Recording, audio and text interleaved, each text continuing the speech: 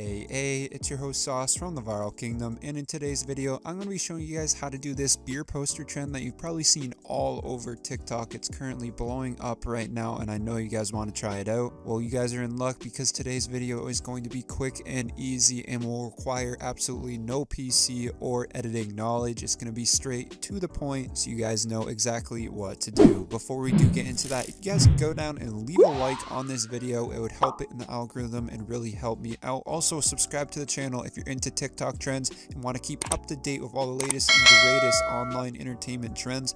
Make sure hit that sub button. We're closing in on like 55,000 subscribers, which is just unreal, and I'm constantly posting TikTok tutorials. I know you guys like them, so make sure you do subscribe if you're into that kind of stuff. Without further ado, let's get right into this tutorial. So the first step is actually taking the photo itself.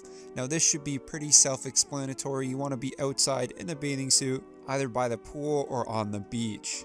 Now I'm sure you guys know how to take a quality photo. However, there's one thing to keep in mind, that you want an open space in the picture when you take it. Here's a fantastic example right here. As you can see, this woman is posing in the photo, but she's leaving a lot of empty space in the photograph itself so that there's room to put the big beer sponsored logo. Also, something cool that can add to the quality of your photo, if you know you are going for a Budweiser natural light, for example, of this photo right here, try and get some color theming along with the logo itself. So as you can see, the natural is all blue and she's in a blue chair with a very blue background. It just adds that extra touch to making this poster absolutely perfect. Alright, so once your photo is finally taken, you just want to open up this app called PicsArt, which is completely free and takes no time at all to sign up. I'm not sure if you have to make an account or not for the PicsArt app, but it doesn't cost you anything at all and it has so many editing options. So once you're on PicsArt, what you want to do is find the photo that you took, and you could take multiple photos, just repeat the process over. Then once you find that photo, you want to go over to Google or Safari and look up the logo of the company that you want to use. I'd recommend searching the company name, then logo.png. That way you'll find the logo without a background.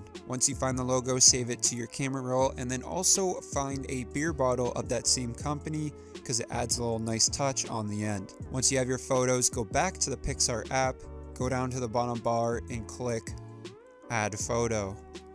Then select your two photos and bam, you'll have the transparent logos and beer bottle, and then you can just adjust the sizes. Like I said before, making the logo in the massive empty space. In this example, we've added an array and there is a massive background, which makes it perfect for a beer poster.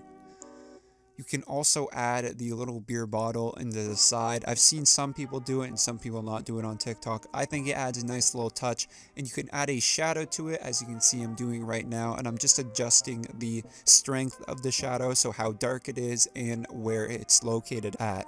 But yeah, once your logo and beer bottle are perfectly fitted, you can just hit apply and then next, and bam, you can save the photo to the camera roll. Easy as that. However, there is an extra step I would like to include that may be of interest to you. So a cool little effect you can do to get more of an antique vibe, if that's what you're going for, since a lot of these beer posters are from back in the day, you can go to effects down below and then scroll till you see noise. If you double click the noise option, you can even adjust how much noise you want and the fade of the picture. I recommend going anywhere from like 30 to 40 noise. However, you can play around with whatever suits you best, and bam, you can just save your photo after that and it will turn out amazing, I guarantee you. So I hope you guys did enjoy this tutorial. If you did, please leave a like on this video and subscribe to the channel. It would mean a ton, as I've been posting TikTok related content on the weekly basis. It's been your host Sauce from the Viral Kingdom. I hope you guys have a great rest of your day. Peace. Stay